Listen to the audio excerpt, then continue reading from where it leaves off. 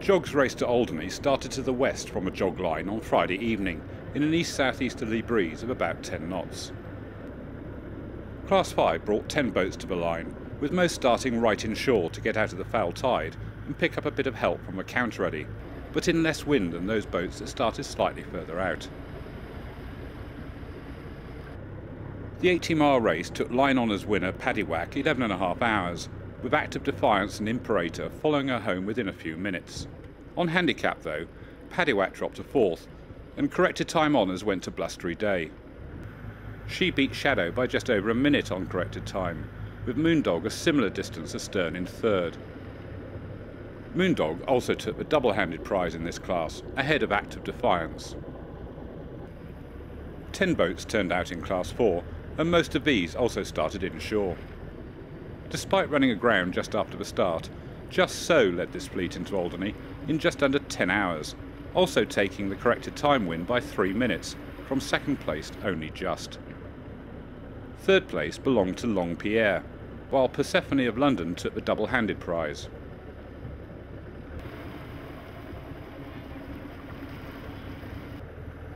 Half an hour after Class 4, it was the turn of Class 3, which saw 13 boats take the start. The quickest of these larger boats was Floating Boater, which took line honours in Alderney ahead of J-Fever and Tearaway 2. The order changed on handicap though, with J-Fever taking the corrected time win, ahead of Arcsign and Tearaway 2, while Floating Boater dropped to 4th. This race marked the halfway stage in JOG's season. The next event will be the Le Havre race on Friday, 26th of June. This weekend saw the Royal Thames Yacht Club hosting the 5th round of the Cowes Keelboat Solent Series using the Royal London start line. The Darings were first away on Saturday in a stiff 18 to 23 knot east-southeasterly and a foul tide.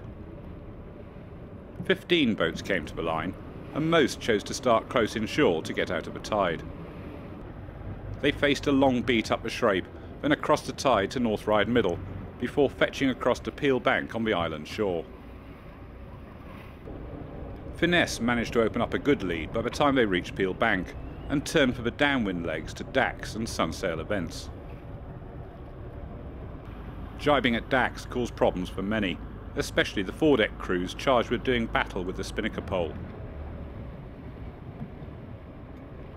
More problems were to come for Defiant, as they nearly had a contretemps with not one but 2 ships which were passing in the narrow channel as the Darings raced across it. Finesse led the fleet home after a 2.5 hour race, with Defender in 2nd and Defiant 3rd. 4 Dragons came out to play, and they were given a course of just 2 marks, with a signal that the race committee expected to hold a second race. Gabrielle Wilkinson Cox's Jerboa led off the line, while Niord and Fanfare returned to restart. This fleet beat up the Scrape on their way to West Ryde Middle, before heading to Peel Bank and then back to the finish. By the time they reached Peel Bank, after first sailing to the wrong buoy, Niord had recovered from her premature start and sailed through into a commanding lead. Second was Jerboa, with Supremacy and Fanfare close together at the back.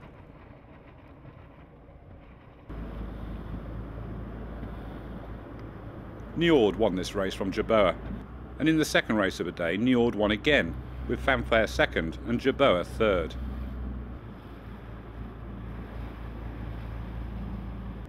On Sunday the wind was lighter and had swung to the south.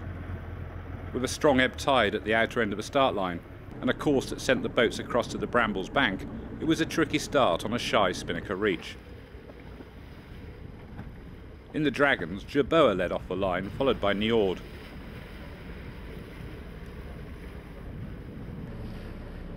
This time, Jerboa was able to hold her lead off the line, and she led the small fleet home after an 1.5 hour race, with Niord taking 2nd and Supremacy 3rd. The Darings had 10 boats come to the line for their start on Sunday. Again it was a difficult start, but Defiant had the best of it towards the outer end, while a small bunch were also on the line further inshore. Dynamite won this race by 48 seconds from Audax. In third, another minute or so astern, was Defiant. The X1 designs didn't show up on Saturday, but on Sunday 3 boats came to the line. With the tide making it hard to cross the line, it was over 5 minutes after the start before the first X-boat got across in the shifty and fluky wind under the island shore. Merlin won the race by over 12 minutes from Aora, while Curlew failed to finish. Join us next week for Rorke's de Guingamp Bowl and the next round of the Red Funnel Cowes Keelboat Championship.